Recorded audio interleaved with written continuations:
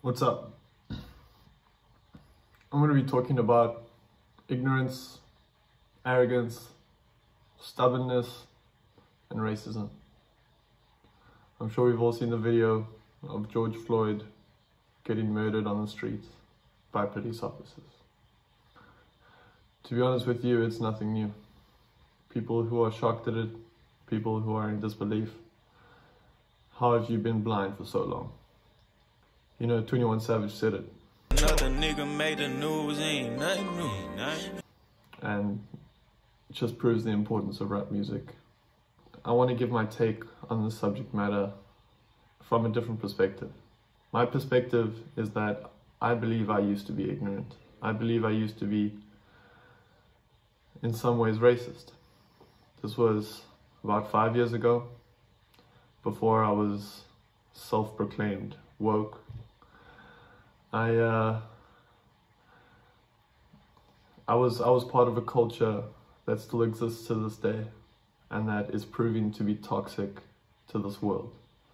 I was part of a culture that would make fun, make jokes, wouldn't sympathize, would prefer not to even care about, and had the option to not care about anything going on with our black brothers and sisters. When I was part of that culture, when we used to get called out, when we got told off for acting this way, it wouldn't stop us. It would just make us choose who we spoke to. It would make us choose who would make us comfortable. It would make us choose the right people to speak to. And that's the problem we have today. Problems in our culture don't change. They just get deferred. And this culture of ignorance doesn't die out, but rather is strengthened. My transition from being ignorant to being woke, I can't remember exactly what it was, but I can remember that for a long time I was very angry at people that were ignorant. This was after the fact. I would have almost an unsolicited frustration towards them. And the crazy thing I've noticed is that if you separate yourself from these people, if you separate yourself from these people who are ignorant, people who are stubborn in nature, and people who are sometimes flat out racist, you are actually disconnected from quite a powerful culture.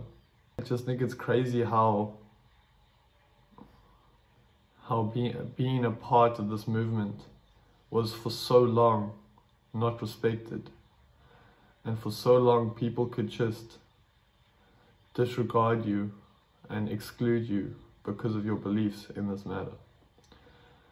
And now we're in the situation where Instagram is oversaturated, people are posting everything about this movement, and it's doing nothing.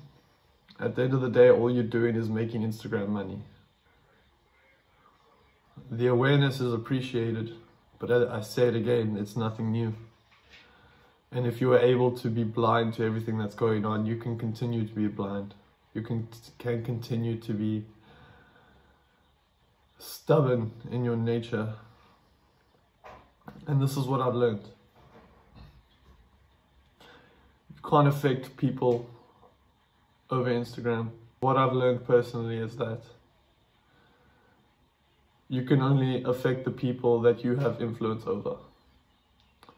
And when I talk about influence, I'm talking about trust. I'm talking about value in opinion. So I've learned through struggling to change people's opinions, I've learned that you can only change the people who are going to listen to you.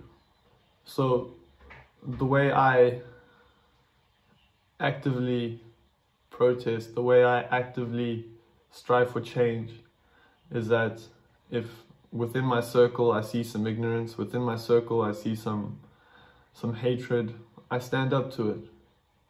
You know, in comfortable circles where people are talking, someone makes a slight comment, I will stand up and I will say that's not right. I will stop them in their tracks. And I mean, I haven't been doing this for a long time, but I believe that's the most effective way to make change, particularly as a white person. Right? People think that they can identify with you. They think that you'll be part of their hatred and their nepotism. I don't even know if that's the right word. They'll be part of your ignorance. And it's not okay anymore. It hasn't been okay for so long. And just because your Instagram is blacked out, now you believe you want to be a part of it. We need everyone to pull together. We need to change things that have existed for a while. The only thing that feels accomplishing about all of this is the size of it and how many people are going to know about it now. But I don't foresee a lot of real change, unfortunately. And that's why I'm letting you know how I deal with it and what steps I take in order to change. If one of your friends, whether it be a comment that is racially slurred, homophobic, misogynistic, you need to stand up. And yeah, it may be nerve-wracking. Your friend may lose trust for you. But there are people dying. There are people that are marginalized. There are people that can't live lives just because of a certain belief, a certain ignorance that exists. And this is an effective way to change it. I want to compare icebergs. Let's talk about ignorant people versus oppressed people. What the ignorant people love to do is compare the top of an iceberg with the top of the marginalized people's iceberg. And they believe things are the same. They believe everything's equal and that a struggle on one side is the same struggle on the other side. But what they refuse to accept and what they refuse to see is all the shit underneath. Everything a black person, a homosexual, a woman has to do just to be on the same level. Ignorance and stubbornness come hand in hand. So when you attempt to change someone that is ignorant, they will often be stubborn towards you. But when you act within your circle, within your power of influence, you can affect real change. You can approach these situations from a trusting place and people won't feel attacked. That's a big problem, is that ignorant people immediately play victim. And that's why you got to take it from a different angle. And that's what I've been doing for the last 3 or 4 years. Aggression won't change humans. It's time for us to sit down in a trustworthy environment and have discourse, and for things to change.